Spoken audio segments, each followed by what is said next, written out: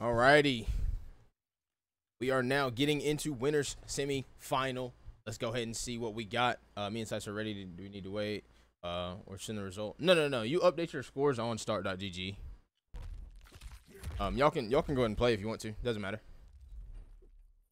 Actually, yeah, go ahead and play. But you update your match, the game on start.gg. You can send me the score if you don't do it. It's fine. It doesn't matter. All right, it looks a little laggy, but I think we're good now. Maybe. Yeah, it's a little laggy. Let me pull up a stream. Pull up wages. Yes.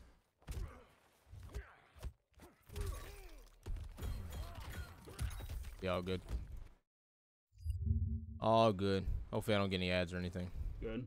But we're gonna have the wage commentary and face cam on here, so it is what it is. Either way, getting into this match, we got Rayco going up versus Havoc. Now, Wage used to play Havoc Sub-Zero. Looks like he's swapping over to the Cyrax now, which is obviously optimal because Cyrax is stupid as it comes.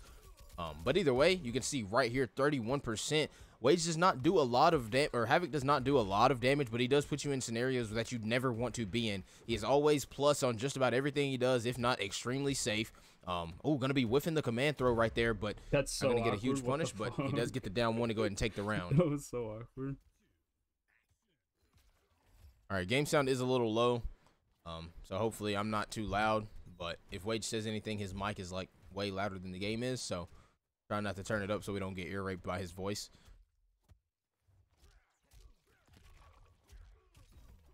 Try to turn it up as much as I can. Okay, he does have it on. Yep, down 4 into the next snap is pretty much unblockable. Really nothing you can do after that because it jails you into holding the next snap. Now, one thing that doesn't really matter all too much is the scaling, or the damage, I guess, because the scaling is so bad whenever you get your neck snapped. But, you know, still not a good position that you ever want to be in. Doesn't gets hit by the overhead and then gets farmed by the low right there into the plasm. What was that? Be it. All right, let me tell him to. What the fuck? Alrighty, getting into game number 2. Back here on the Tarkatan War Camp. Or War Colony. I think the Tarkatan War Camp was from the last game. LOL. Something Colony on this one. Alright.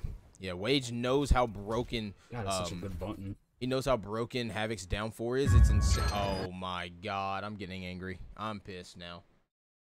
Let me see if I can watch it here without it lagging terribly. Yeah, nah. Still pretty bad. Keep the tab open so I can know whenever. It's only 13 seconds.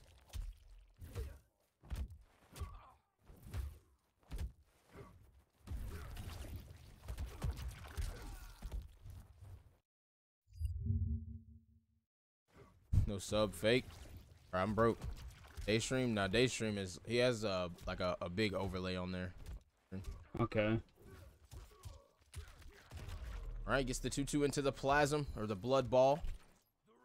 Gonna take that first round in this game number 2 here.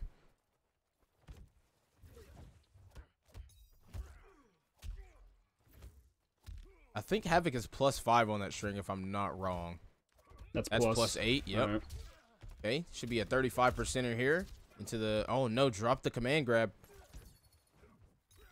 Yeah, that down 4 from Havoc is just so good. You have to worry about it all the time whenever you're playing neutral. Okay, got the hit on the armor, so it did not launch. That's a good thing. Blocks the overhead, no punish though. I think it sent him a little bit too far away. Gets the low into the blood ball. Blood ball. Yep. Okay, attaches it as well, and that's going to be a next snap. Now, this is going to scale very badly. Breaks at the end of the combo.